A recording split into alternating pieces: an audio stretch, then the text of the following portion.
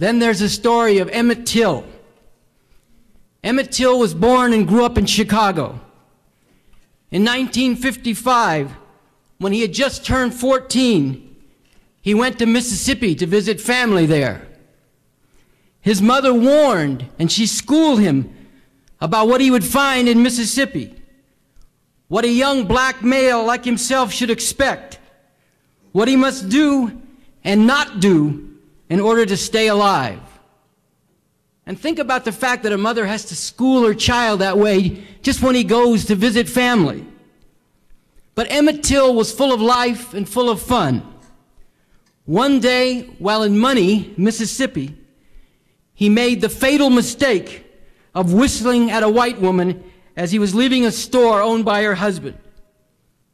A few days later, the store owner and his brother-in-law came in the middle of the night with guns and took Emmett Till away. They were seen beating him as they drove him away. His relatives began looking for his body along riverbanks and under bridges, where black folks always look when things like this happen, as his uncle put it. Think about that. Think about what it means, where black folks always look when this kind of thing happens. Think about what that tells you about this country. Emmett Till's body was found in a river.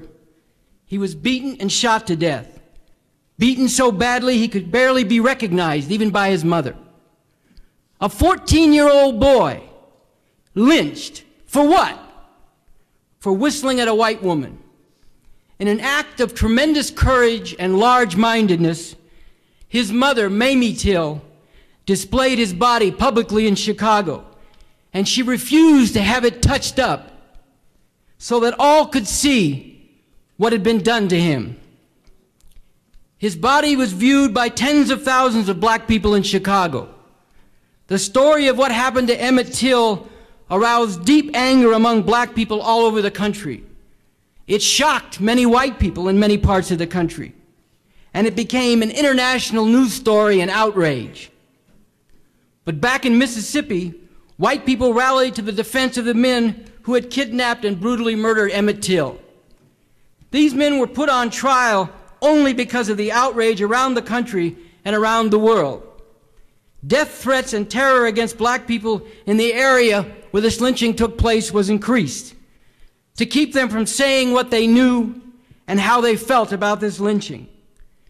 In a courtroom that was segregated, with white people filling the seats and the few black people who were allowed in forced to stand in the back, the jury of all white men found the murderers of Emmett Till not guilty in an hour. Their lawyers even accused Mamie Till and the NAACP of conspiring to cook up this whole story of a lynching. Actually, Emmett Till was alive in Detroit, these lawyers claimed.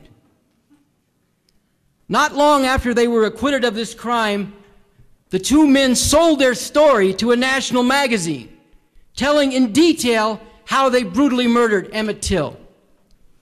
But nothing was ever done to them. Despite a massive campaign calling for the federal government to indict these two men, the government refused. Sound familiar?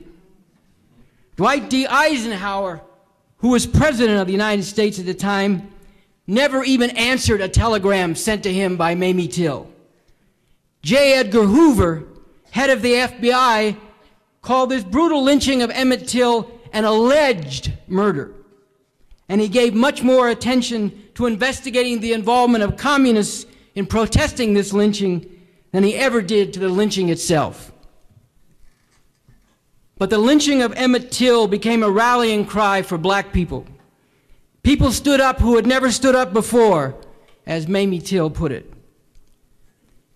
In talking about these lynchings, I'm not exaggerating any of this.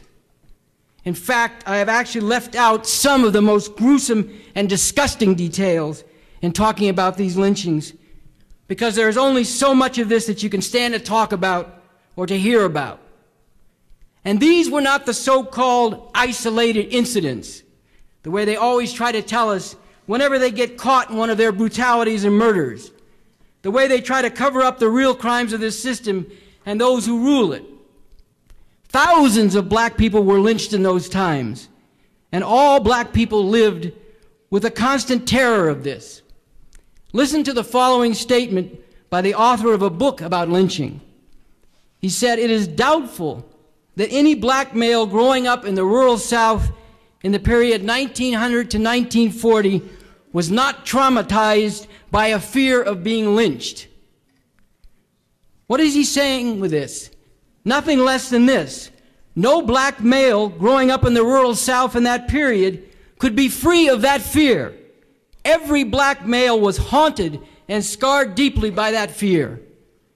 Think about what that means, and think about how this touched black people as a whole. A sociologist who studied black life in Mississippi in the 1930s learned how deeply the threat of lynching was in the minds of all black people, from the very young to the very old.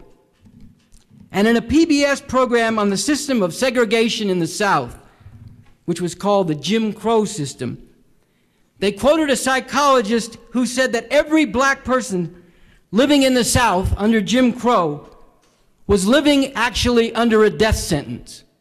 It might or might not actually get carried out, but it was always there.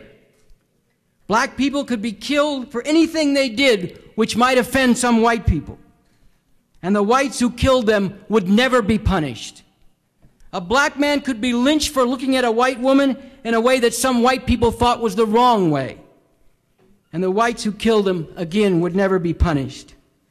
Or a grown black man could be killed for not calling a young white boy sir, or for not stepping off the sidewalk to make way for white people, or for any reason, or no reason at all.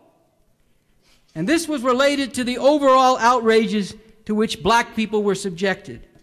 This experience of lynching and its effect on the masses of black people can, in a real sense, be taken as representing and concentrating the experience of black people as a whole, long after literal slavery, with all its horrors, had been ended in the 1860s.